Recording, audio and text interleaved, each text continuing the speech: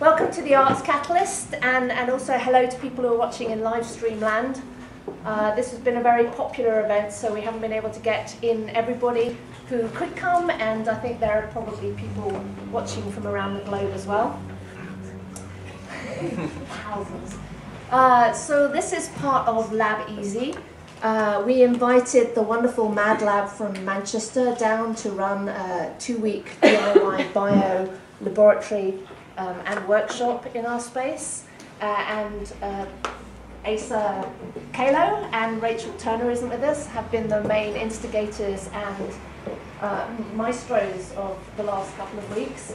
And gradually we seem to have gathered a whole bunch of DIY bio experts from around the world. We've had people turning up from New York, Zagreb, Ljubljana, Copenhagen, Paris, Cork, and we'll hopefully get them all introduced this evening. I'll also mention Marc Dusseiller particularly because he's been running some of the workshops, and Marc describes himself as a rogue scientist, which is very in keeping.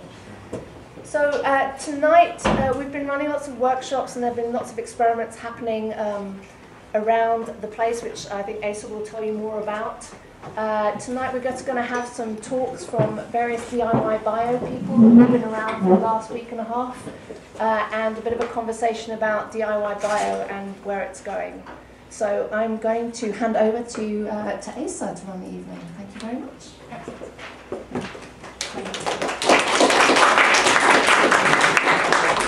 much. I'll have to remember to talk into the right one, so if you see me talking like this. Yeah, thank you very much for coming along. It's been absolutely fantastic being down here to run the... some kind of husky.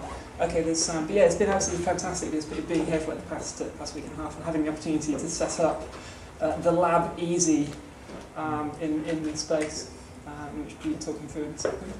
So the LabEasy, kind of what is it? We use the word lab in the loosest possible sense, in a very similar way to how we use it in MadLab. So it's less a lab than a fully blown research institution. There's why stop at one lab? So we have multiple labs that have been running in the space over the past week and a half. So we've over here we have the edible lab. So otherwise known as kind of the fermentation zone. There's kind of lots of sort of various bacteria and molds which we've put to work making interesting things for us to eat and drink. So we had a fantastic session on Sunday looking at some of those. We have over at the other end we have the inedible lab. As you can see, they're kind of about as far away from each other as we could get them. So this is where the results of our genetic modification and synthetic biology for beginners workshop are kind of nestled in the plastic box marked "Do Not Lick" content, along with some other kind of various sort of miscellaneous molds and kind of sort of unspecified things that we found sort of out in the parks and in the street, which probably shouldn't be licked either, although less of a risk. We have the instrumentation zone over here. We've kind of been busy sort of building kind of bits of equipment. So you've got things like Gino's absolutely fantastic centrifuge, which he's built out of an old hard drive and the top of a plastic bottle. But it's absolutely great. It works just as well as a piece of lab equipment you'd find in a commercial or academic setting. And we also have over in the back, very small, one section of the shelves at the back is set over as the mouse taxidermy lab, which I think pretty much speaks for itself. I'm not sure where that's gone to. It seems to have disappeared off the shelf at some point. Maybe someone's nabbed it. It was a particularly good piece of art. Thank you very much. I'd just like to very briefly, for anyone that doesn't know, just introduce you to the MadLab. And what MadLab is. So MadLab is short for Manchester Digital Laboratory. Simon Ross, right cursor button, if you will. Or the up button. There we go. That's good. And go on one more, just for that was the practice one. No, that was left. Yeah, good. Yeah, almost. Yeah. Okay, cool. Excellent, fantastic. Very good. So MadLab was. When we first set up, whenever it was, about 4 years ago. It was short for Manchester Digital Laboratory. And the digital has become less and less important as time has gone on, which we're very keen on from the outset.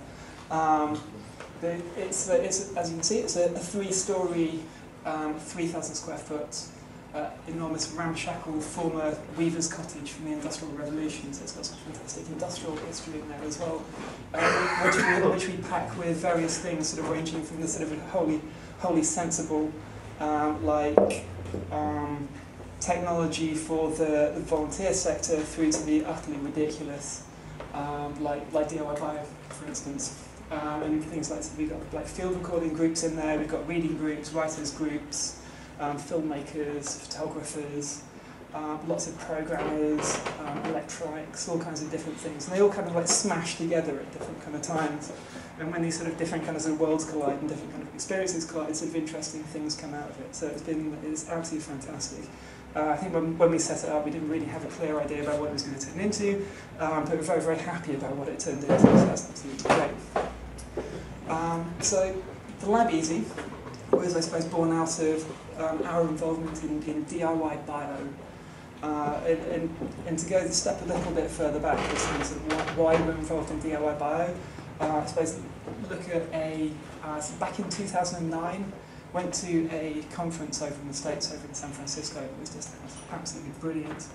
Where I was introduced to 2 things, one of which was the Space Noise Bridge, which is a hacker space that's been running since 1996 in the Bay Area. And it's just absolutely incredible, just kind of a place of concentrated creativity in the Mission District in San Francisco, which is brilliant.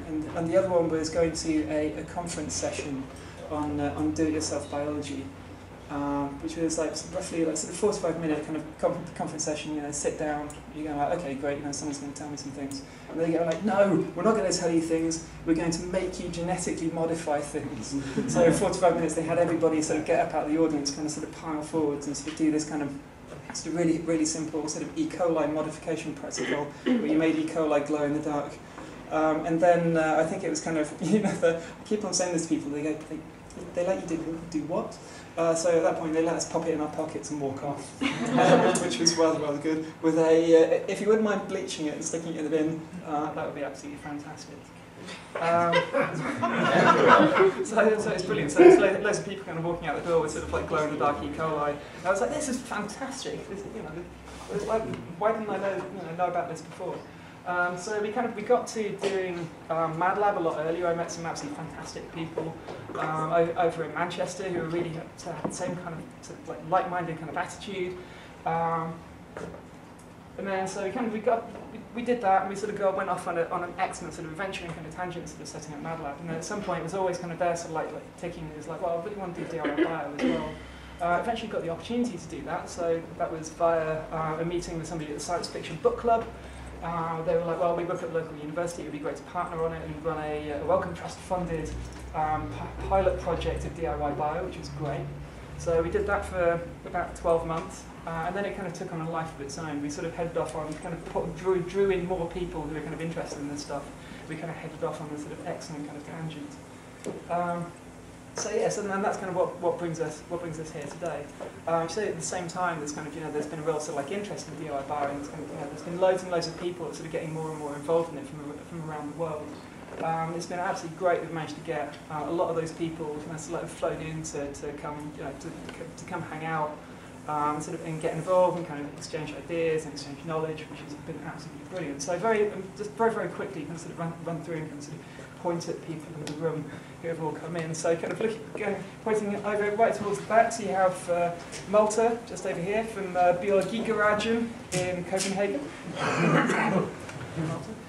Gino, just here, from Croatia, from Zagreb. He's also flown in. This amazing biohacker. We've got Kristijan, just here, from Biotehna in Slovenia. My eyesight's terrible, by the way. Got some of the London biohackers in the house just here. There's Brian Degger from Newcastle, from Transit Lab in Newcastle.